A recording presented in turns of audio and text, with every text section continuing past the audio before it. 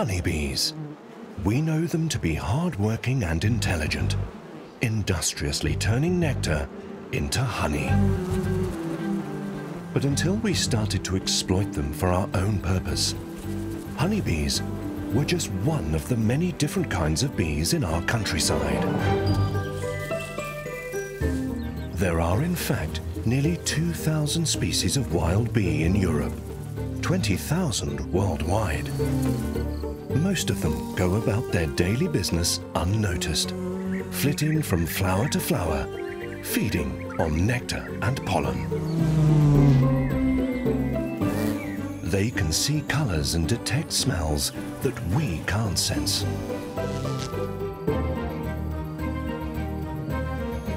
But have these humble bees other hidden talents that we've overlooked?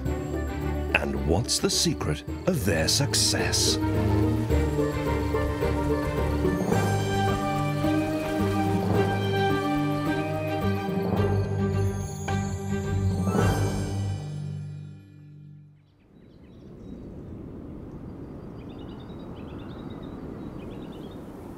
A bank of tousled grass and some bare earth. It's a perfect habitat for wild bees. The ground is still hard from the winter frost, but will soon warm up in the spring sun. The coltsfoot flower is one of the first to bloom, bringing a welcome splash of color and an early offering of food for bees.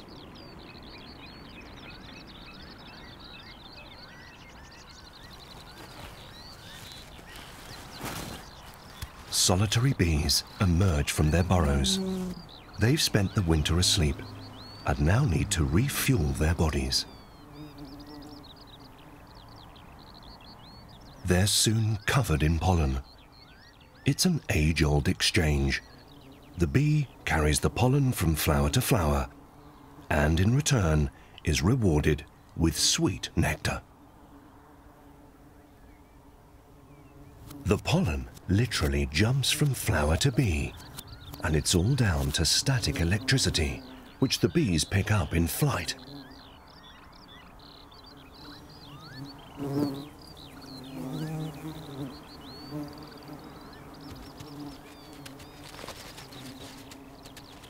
Many solitary bees build their nest underground. The female excavates a hole in the soil into which she'll lay her egg. She also exudes a strong perfume that is irresistible to males.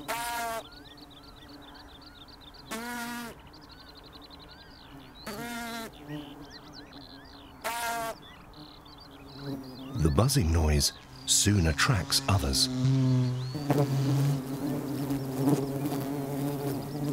And within minutes, a frenzy of males has descended on her.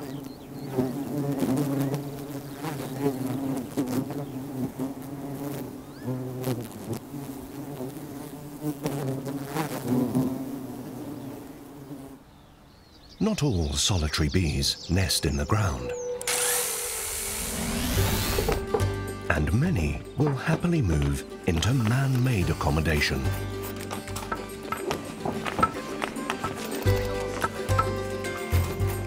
A wooden box filled with twigs and logs is all that's needed to make a bee hotel.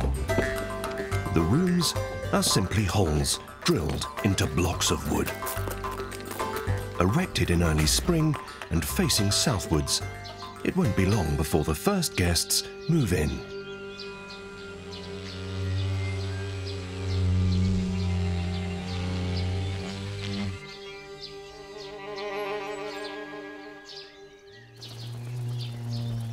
The hollow stems are a favorite with mason bees.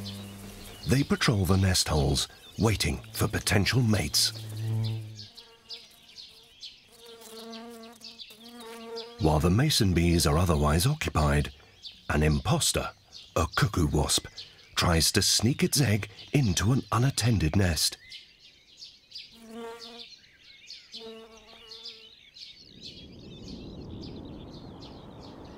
Not far from the bee hotel, Another, more dangerous intruder is about to emerge.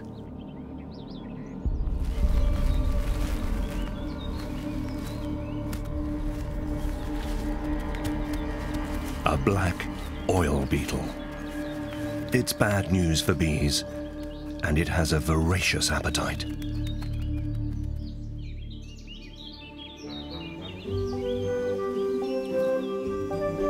As the sun warms up the grassy slopes, other spring flowers awaken.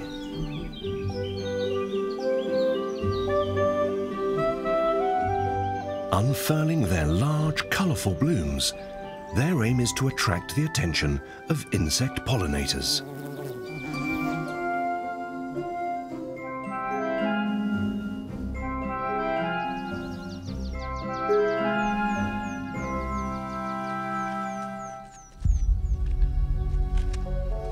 The black oil beetle is also drawn to the bright and sweet-smelling blossoms. A female beetle can lay over 1,000 eggs at a time, but to do so, she has to devour vast quantities of food.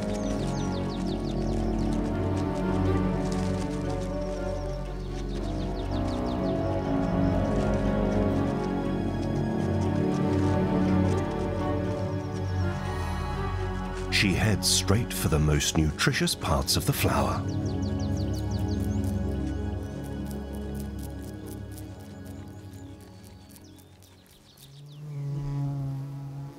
The catkins of the pussy willow attract more visitors than any other. Each tree has either male or female flowers, so they depend on bees and butterflies to carry the pollen between them.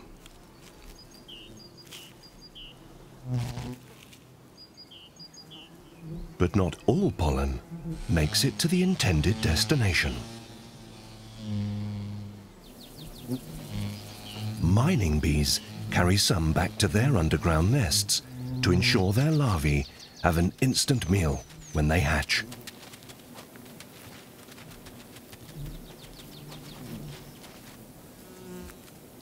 Meanwhile, the female oil beetle has picked up a passenger. The smaller male will hang on to her back until he gets the chance to mate. The mining bee has little idea of the danger her larvae could be in.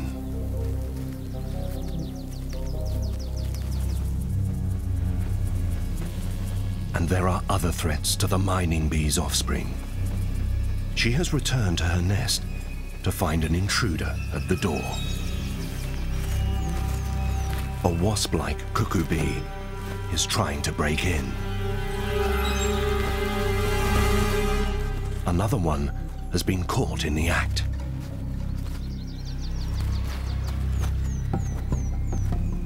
Cuckoo bees don't build nests of their own, but like their namesake, try to sneak their eggs into those of others.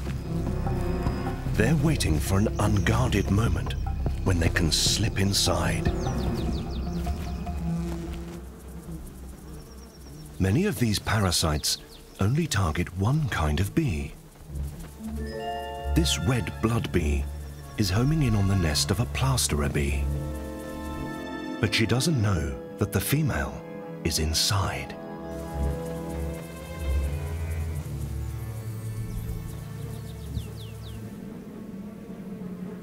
The imposter quietly enters the tunnel.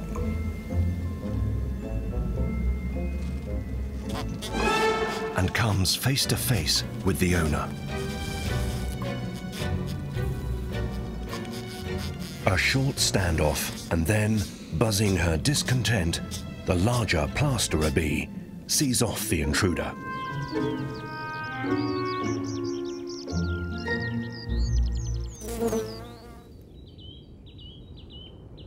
Early morning frost still cloaks the ground, but each day heralds the arrival of more spring flowers.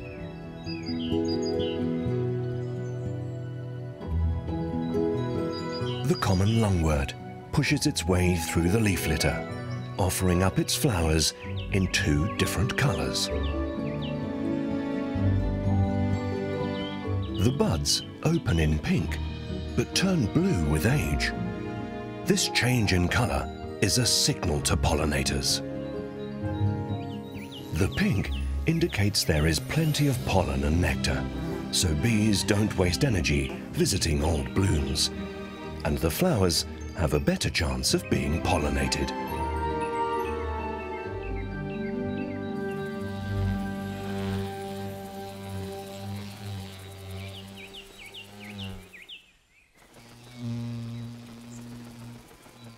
Bumblebees are among the most active in early spring. Their thick furry coat providing good insulation. Only the queens have survived the winter and now have to start a new colony.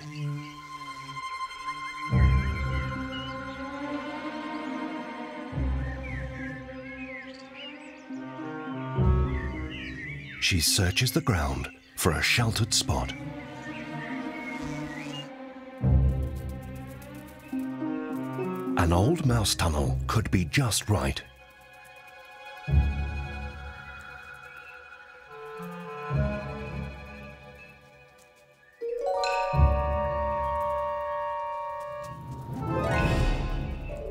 But the owner has not yet moved out.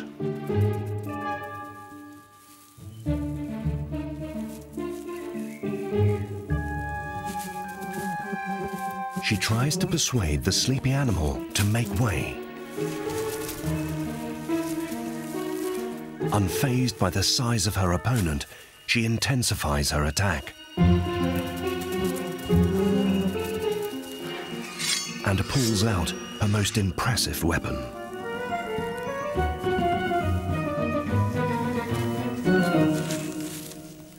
The mouse has had enough.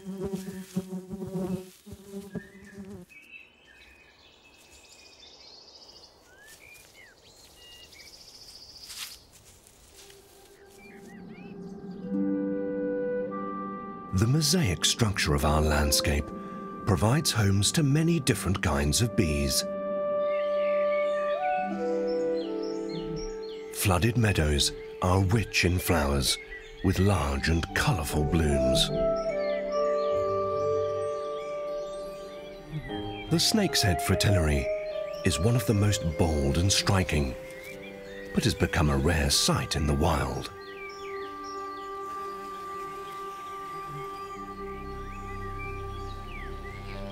The red mason bee is dwarfed by the huge flower heads, but a single one will provide it with ample nectar for the day. Each petal has its own gland that produces a sugary liquid.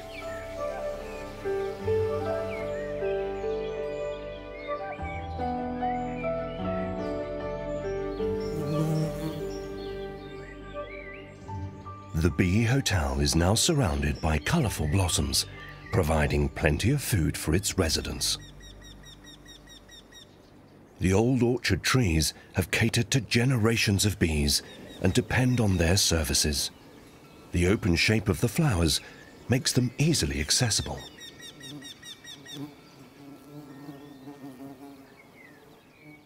The trees also attract other kinds of creatures. A wryneck.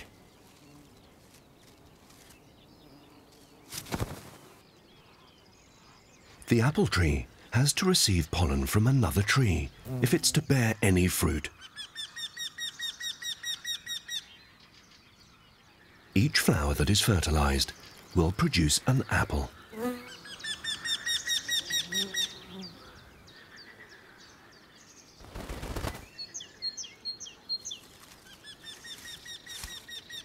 And as most gardeners know, the more bees, the greater will be the harvest of fruit. And there is plenty of pollen left for the bees to take some down into the nest to provision their young.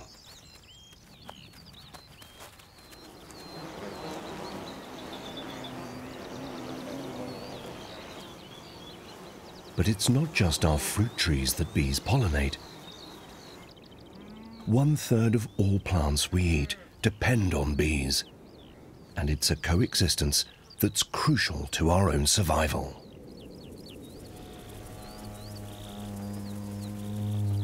A minaret of mud. It's the entrance to a sweat bee's nest. The long and narrow tunnel entrance safeguards from intruders. But not from all. A large bee fly powders the tip of her abdomen with fine sand to camouflage her secret weapon. The furry fly is easily mistaken for a bee, and maybe this allows her to make her approach unnoticed. She's looking for the burrows of ground-nesting bees.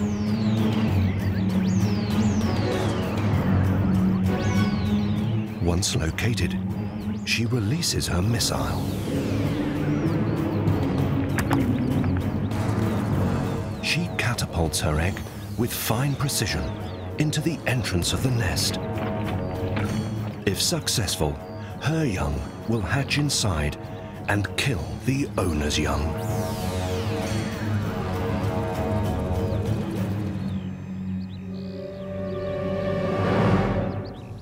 The towers of soil constructed by the sweat bees are cemented together with saliva.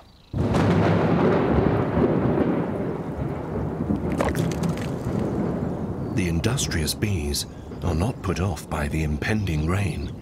They continue to excavate and build.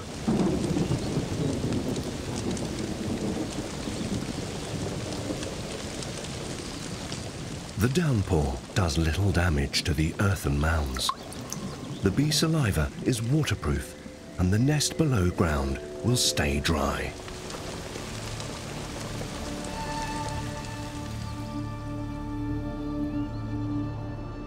These sweat bees live in colonies of hundreds of individuals and work together to raise the next generation. The grub-like larvae each have their own little chamber and will remain in their nursery until they hatch into adults. In charge of the colony is a queen that looks little different from the workers, but unlike them, she will live to be 6 years old, a formidable age for a bee. Both workers and queen help to excavate the brood cells and provision them with pollen and nectar for the young. The bees will remain underground for almost a year, reappearing at the surface the following spring. How they are able to do so remains a mystery.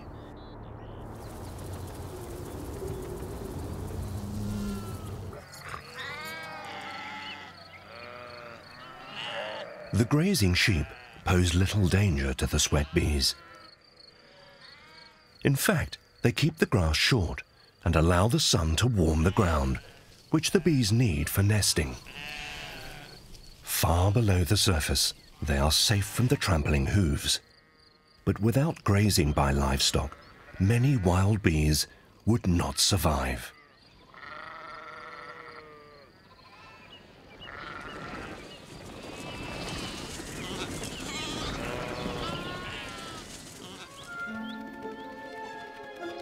Tiny yellow, worm-like creatures now emerge from the ground and race upwards in a hurry.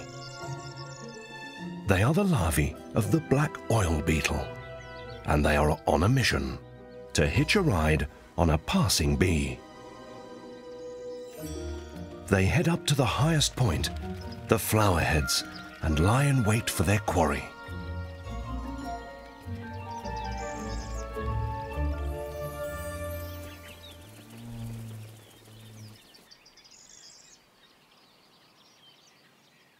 With special hooked feet, the larvae latch onto the bee, and they're airborne.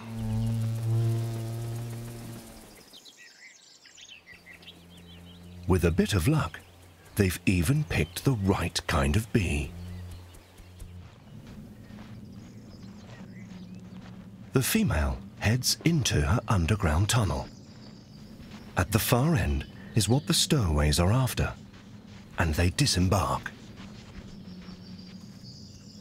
A ball of pollen and nectar, topped with a single bee egg. But it's only enough for one larva. After devouring the lot, it will turn into a pupa and emerge as an adult beetle in the following spring.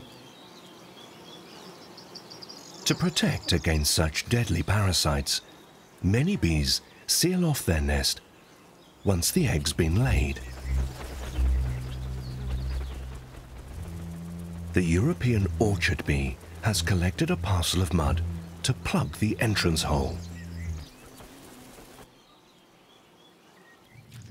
Inside, the bee's larva munches away on the nutritious pollen paste. It will do so until the entire store is consumed.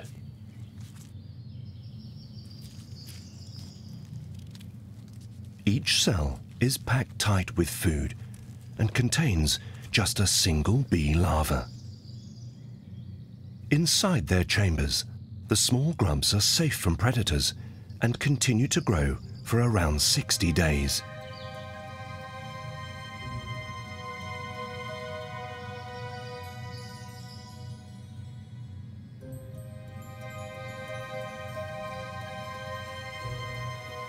While the growing larvae are snug and safe in their nurseries, the adult bees face a more precarious future.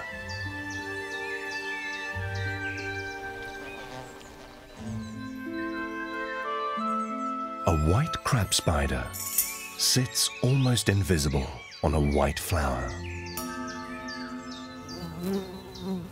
It waits patiently.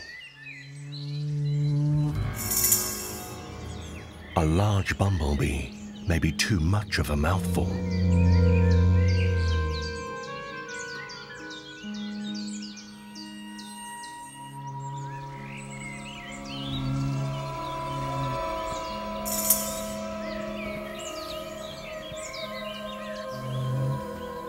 The smaller mining bee is more like it.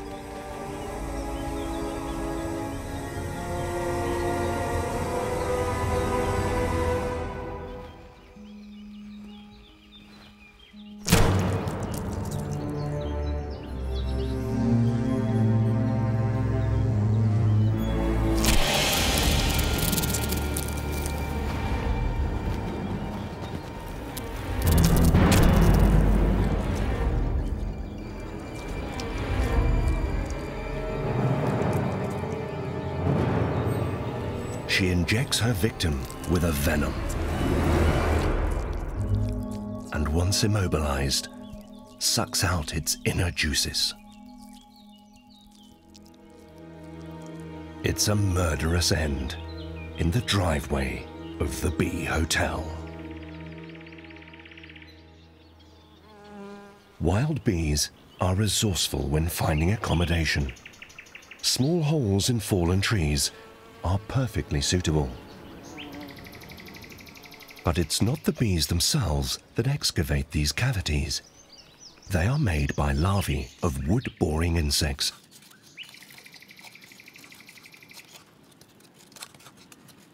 This longhorn beetle has spent the last 2 years as a larva inside the oak tree, feeding on its dead wood. Now it emerges as an adult and leaves behind a hole nearly 7 centimeters deep.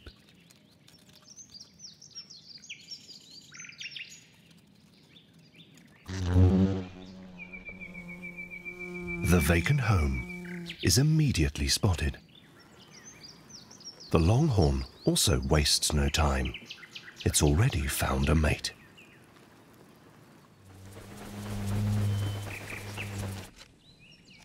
The house viewings continue. Each prospective owner wants to find the perfect fit. But not all bees favor wooden homes. Some prefer more unusual constructions, and to find these requires a little ingenuity. An empty snail shell. But first, it has to be maneuvered into position. It's no easy task for a small bee like the red-tailed mason. And there's no point in persisting when the fuel gauge is low. Best to first replenish the energy reserves.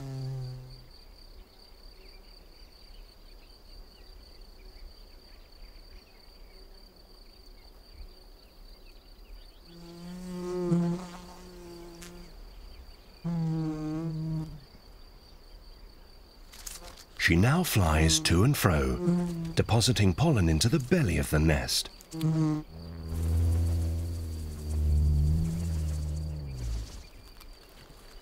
And then the hardest part of the procedure. Small stones, many times the bee's own weight, have to be placed at the entrance to keep out intruders.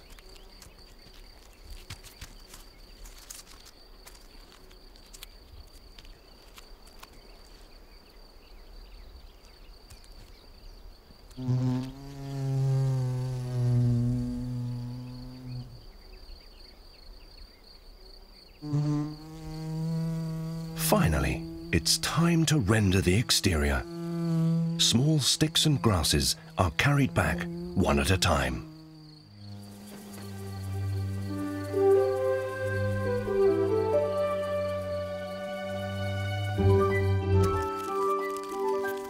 She covers the nest with a thatch of dead grass to hide it from predators and protect it from the elements.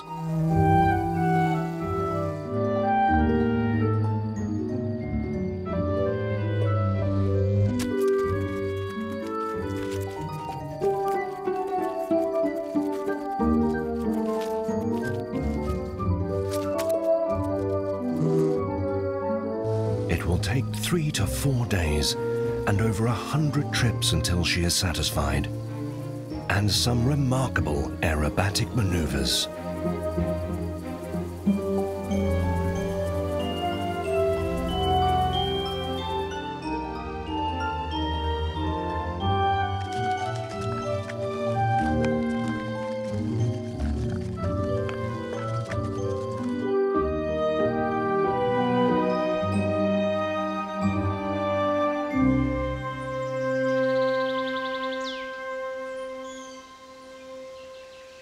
This oak tree's leaves are riddled with holes like a Swiss cheese.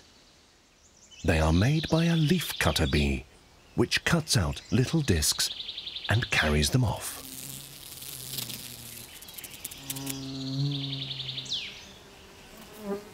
She is heading for the bee hotel.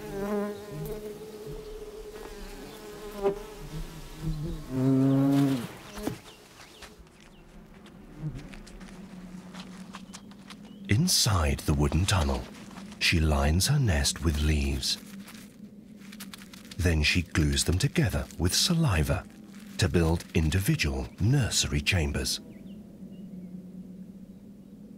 Each cell is separated from the next by more leaves. And as usual, the larvae have an ample supply of pollen by their side. Next spring, the newly emerged adults will chew their way out of the nest.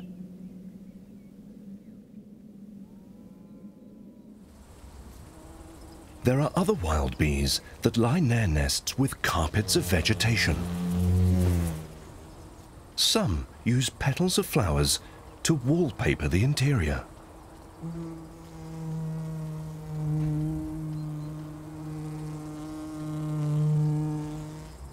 The larvae are unlikely to appreciate the colorful decor, but it provides stability to the nest and may help to keep it moist and clean.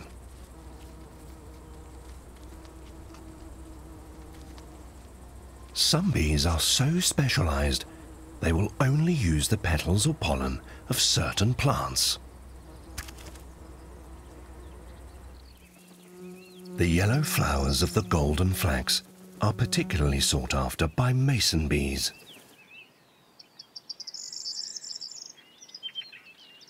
The female selects a suitable petal and slices off a piece with her sharp jaws.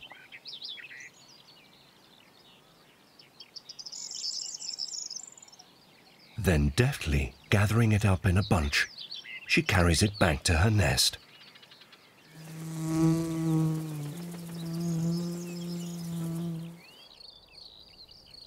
These red poppies also carry the sign of a bee invasion. Another flower and another kind of bee.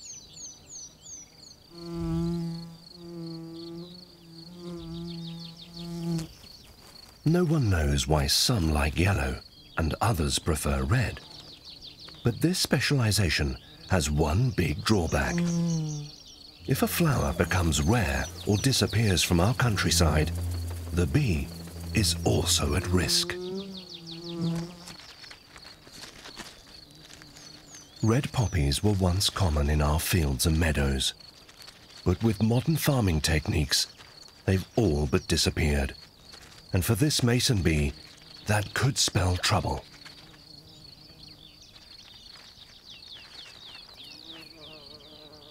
Many of our wild bees depend on agricultural farmland for food and nest sites. But changes in traditional practices have greatly reduced wildflowers within this landscape, and many bees are struggling to survive. But one bee's fate has changed more dramatically than any other.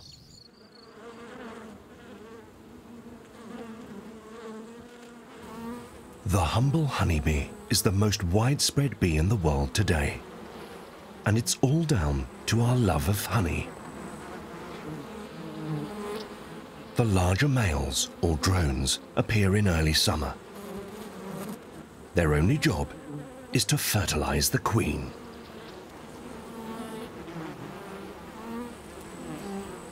The drones live just a few short weeks.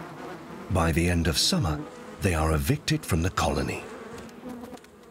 Weak with hunger and lacking a sting, they make easy prey for small hunters.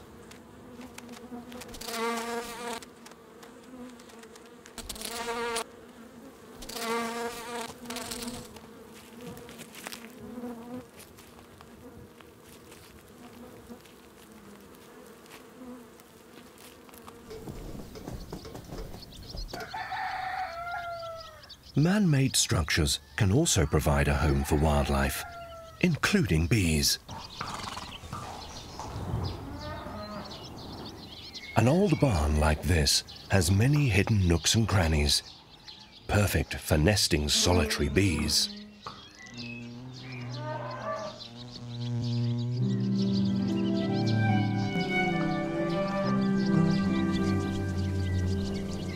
And a flowering horse chestnut tree provides ample pollen and nectar. The flowers signal like a traffic light, yellow to announce sweet nectar, while pink or red suggests don't bother, we're already pollinated. It's an ingenious system that benefits both tree and bee.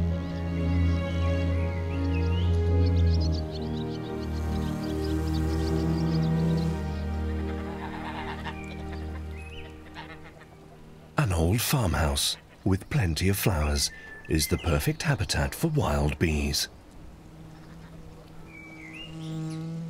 The purple blooms of the catmint are a particular favorite. And not just with bees. The catmint or catnip is native to Europe and so named because of its appeal to cats.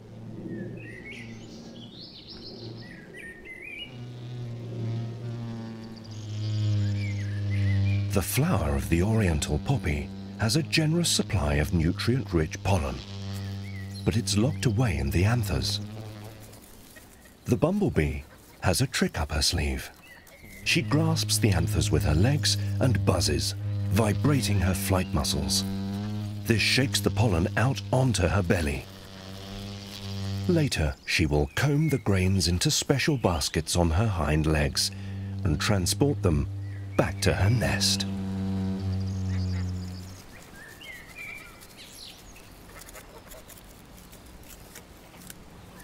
Most bees feed mainly on nectar and very little on pollen, but bumblebees are an exception.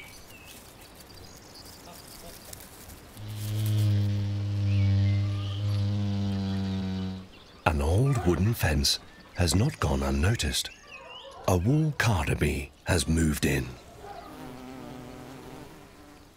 And just behind the farm, a meadow filled with purple flowers of the hedge nettle, a favourite with the bees.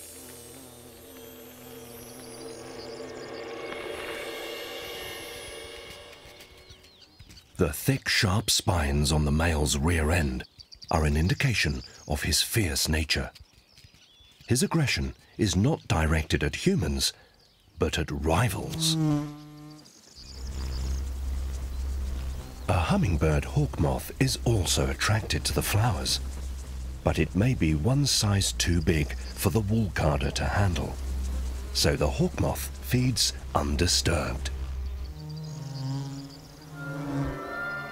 Not so when this honeybee tries to do the same.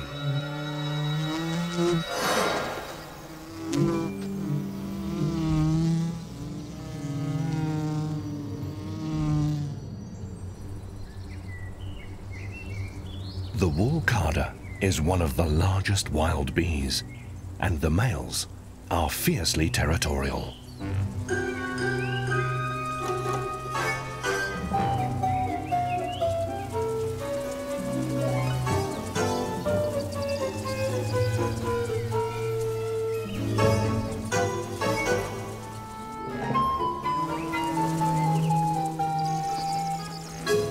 But now, a female has attracted his attention.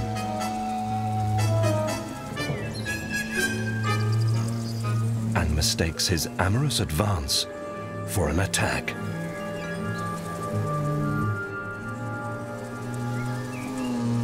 But this is an intruder.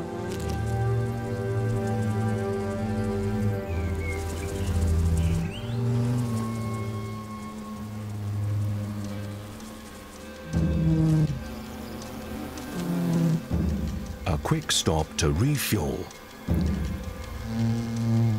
And he's off again to defend what's his.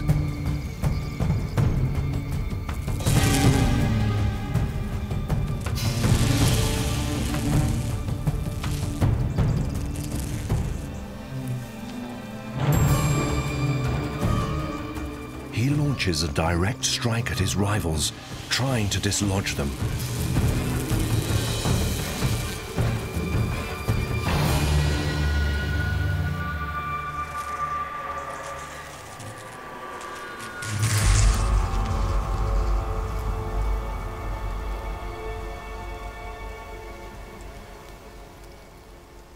His hard work seems to have paid off. He's earned his reward from this female.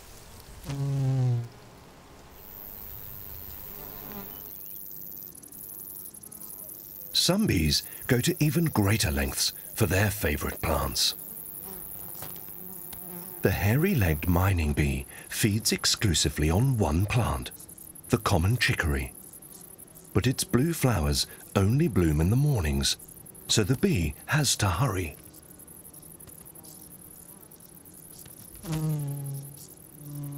She has just 4 hours to collect all the pollen and nectar she needs.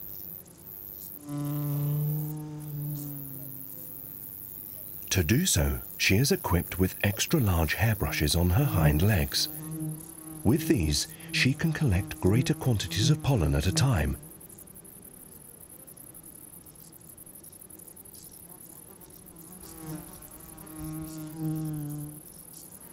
A prospective suitor makes an advance, but has little success. She's not interested and has other things on her mind. At midday, she returns heavily laden to the nest one last time. With food supplies shut down now, she'll have the rest of the afternoon off and can take care of the interior decoration.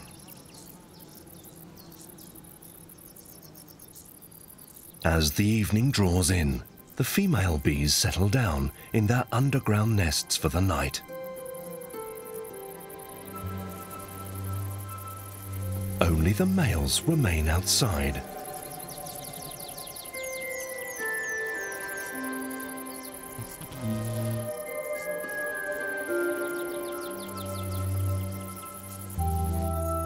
Like all insects, they're cold-blooded and become torpid when the temperature drops.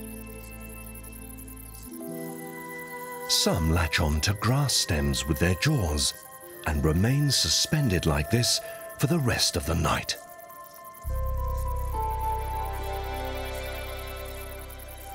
Others huddle together for warmth.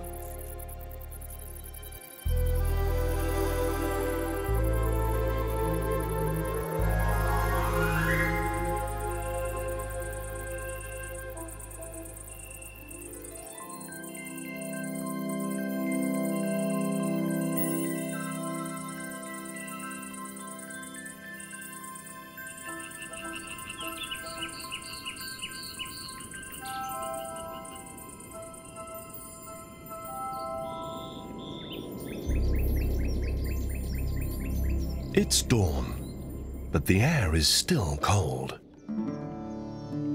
The bees remain motionless on their stalks.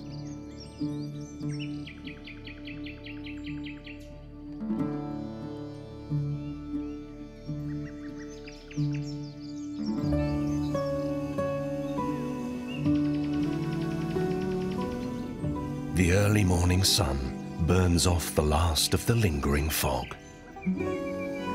Unlike honeybees, which stay warm within their hives, wild bees are children of the sun.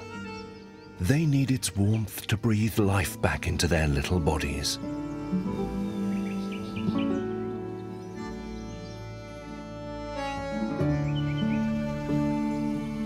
After a little stretch and morning toilet, they're off to fuel up on their first sugary drink of the day.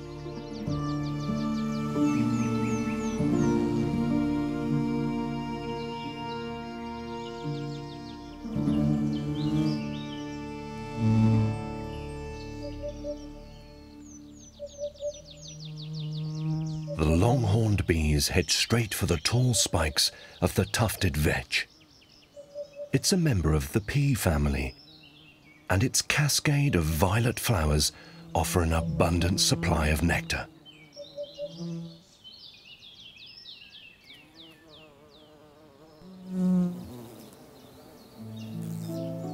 Other plants nearby also vie for the attention of pollinators. A bee orchid unfurls its enticing bloom.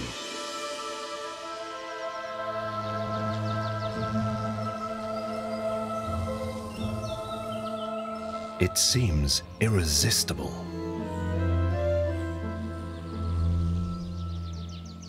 But the bee has detected the deception. A wasp also quickly abandons the rogue flower. Bee orchids are mimics whose flowers closely resemble the furry bodies of bees. This one also produces a sex pheromone, similar to that of a female long-horned bee. And the trickery seems to work.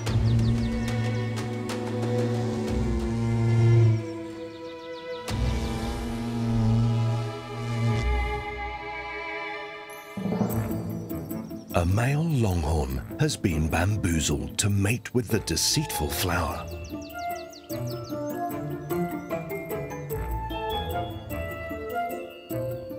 As he nuzzles up to her, his head pushes against the anthers and picks up the packets of pollen that stick to him like yellow horns. He has been duped without any reward at all.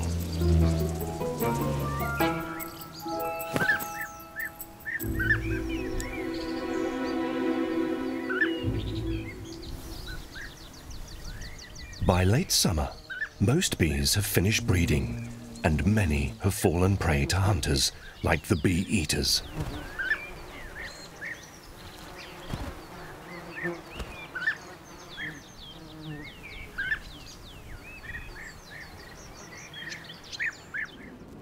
But some plants flower late in the season, and they also need to be pollinated. So there are bees which emerge and start their breeding cycle later than most. An exposed bank of soil is ideal for ground nesting bees. And southern Europe's vineyards are dry and warm, even in late summer.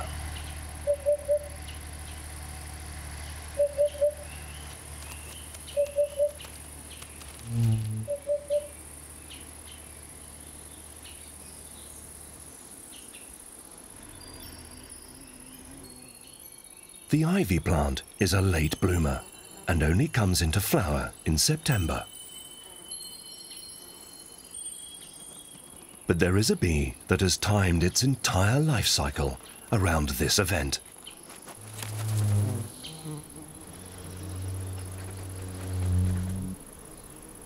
The ivy bee is completely dependent on the nectar and pollen of the ivy.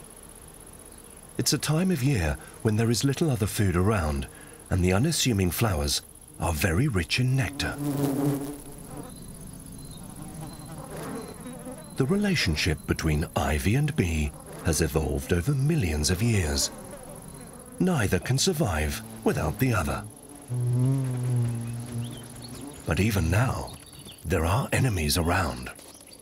The bee wolf is a digger wasp that specializes in killing bees.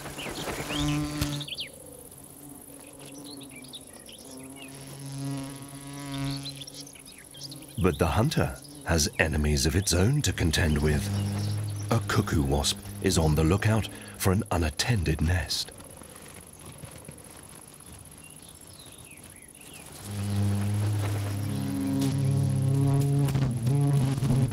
The brazen intruder is quickly seen off.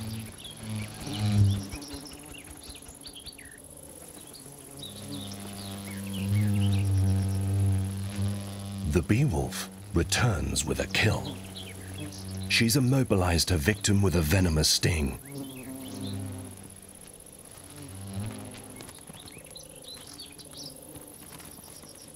Once underground, she will embalm the paralyzed bee with an antifungal secretion, so it stays fresh longer. One bee will be enough food for a wasp larva until it emerges as an adult. Wild bees need very little to survive. Some bare ground, a few flowering plants, and a little bit of sunshine.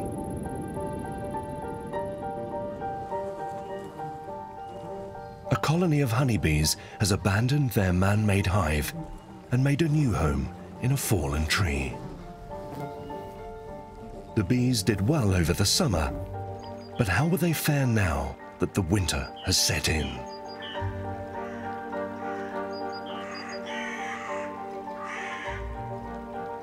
The colony has fallen silent. The bees have turned into icy sculptures.